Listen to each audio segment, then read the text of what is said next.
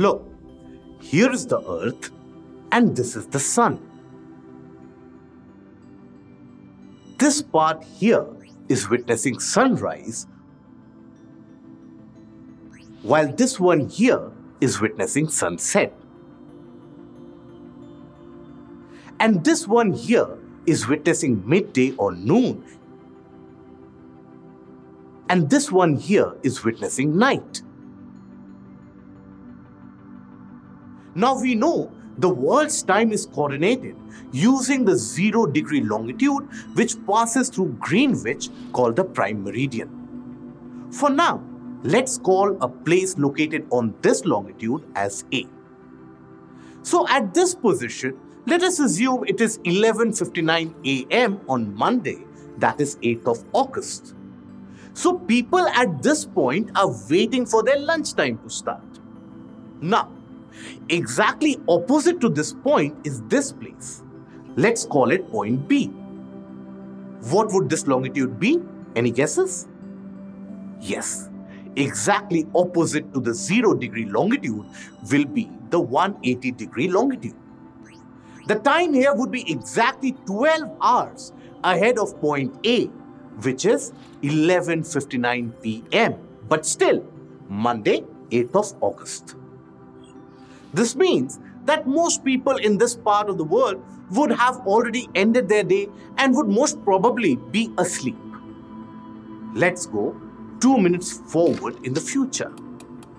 So at point A, it is 12:01 p.m.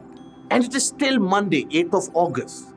However, at point B, the time is now 12:01 a.m. and it's Tuesday. The date here has changed to 9th August.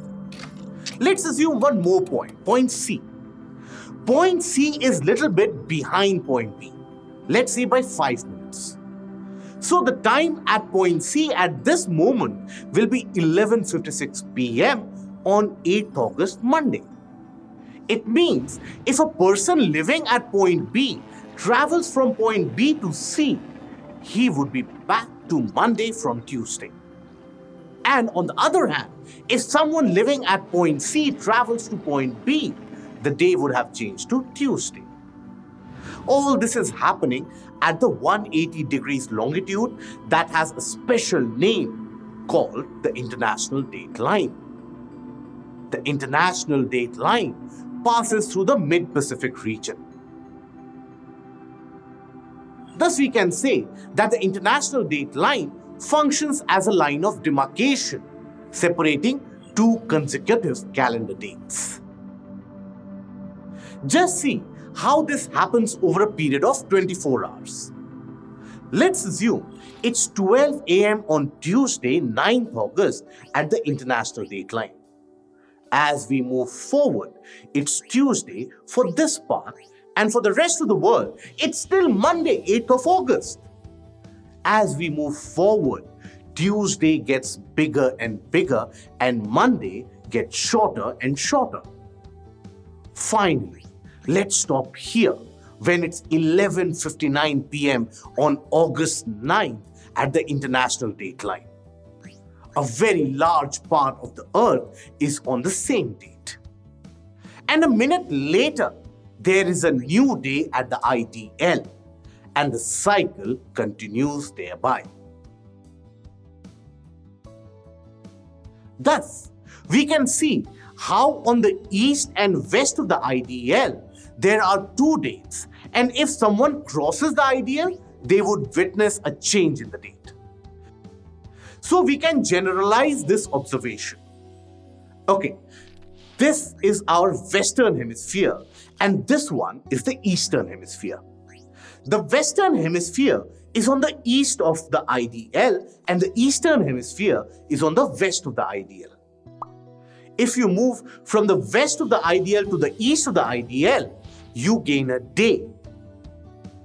This means that if your current date is 9th August, on moving towards the east and crossing the IDL, your date will now become 8th of August. So you have gained one day. On the other hand, the opposite would happen when you cross the ideal by moving from the east of the ideal to the west of the ideal. You would lose a day.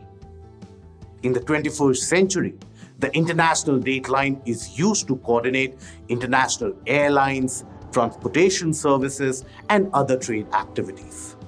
The ideal, in fact, allows us to keep track of the date and time accurately for global transportation, especially with trans-Pacific air travel.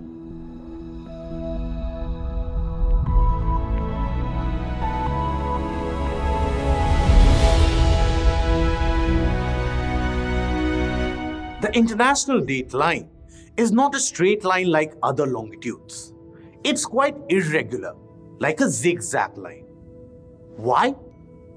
Well, see this. The line starts straight, but it changes its course so that the easternmost tip of Russia near Kamchatka doesn't get on the other side of the IDL. Then it passes straight through in between Russia and Alaska. After that, the line again changes its course and continues its course to accommodate these islands so that all of them witness the same date. That's because all of these islands are actually a part of Alaska. These deviations of the international date line from the anti-meridian ensures that no country should fall in a zone where two different dates are observed in two different parts of the same country. To accommodate such irregularities, the ideal is not straight but rather a zigzag line.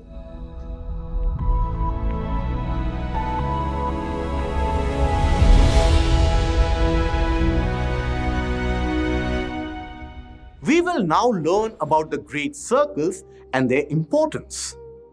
We know that the Earth is spherical in shape. Therefore, on the Earth's surface, when we travel across any 2 points, we will be traveling through a curved path. There are many paths one can follow. All these paths will subtend circles of various sizes. You can imagine these circles to be solid disks. The circle whose solid disk passes through the center of the Earth would have the largest diameter. This circle is what we call a great circle. The circle whose solid disk does not pass through the center of the Earth is what we call a small circle. Now, coming to the importance of why we study these great circles. The answer is to calculate the shortest distance between 2 points on Earth. Let's take an example. This is Moscow and this here is Tokyo. If I ask you to draw a path that is the shortest distance between the two places, how will you draw it? Something like this, isn't it? It means if I ask you in which direction you would head to reach Tokyo, your answer would be in the southeast direction, right? Well, that's not true. The line that you drew on the map was actually this line that passes through the inside of the Earth. And we know we can't take that route, right? So what's the solution? Well, all we have to do is to figure out a great circle which encompasses both Moscow and Tokyo. And here it is. Let's see how it looks like on a flat surface or on a flat map. See, it looks like a curved line on the flat map. And if I were to ask you the same question again, which direction will you head to reach Tokyo? What would your answer be this time? Obviously, it will be northeast, right?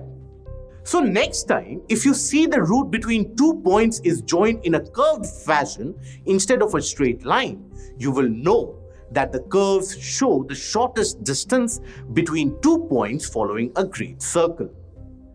That is the reason why the ships sail following the great circle in order to save fuel and time.